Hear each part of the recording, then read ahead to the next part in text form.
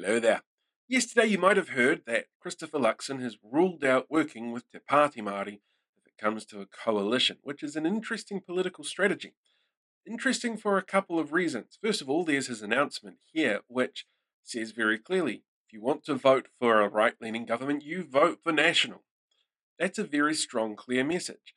What's not so great about the messaging is the whole we believe in one vote, one person, and there's three things wrong with that. First of all, it's a racist dog whistle if ever there was one, because everybody, no matter if they're in the general electorate role or the Maori electorate role, has two votes. You vote for your electorate MP to represent your area, and you vote for the party that you want to put into Parliament to basically control how government works for the next few years. Two votes, not one.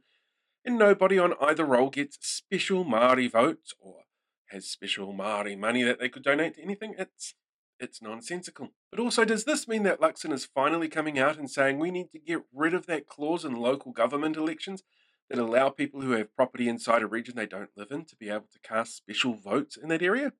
Because I'm totally down for that. I actually agree with that policy. On top of that, it's a really strange strategy to go into an election where the last number of polls that we've had over the last couple of months have all said the same thing. Te Pāti Māori is likely to be the kingmaker come election time. And don't get me wrong, there are certainly a lot of what's going to happen now kind of things. Like we haven't had any polls since the defection of Meka Whaitiri in last week. So we don't know how people are thinking or feeling about that. And it could have an effect on the outcome. But at the moment, it's looking like they're going to be the kingmakers. And if you put a line in the sand and say, we are definitely not going to talk to them or work with them, you're kind of painting yourself into a corner, which, as I said, is a really odd election strategy to take.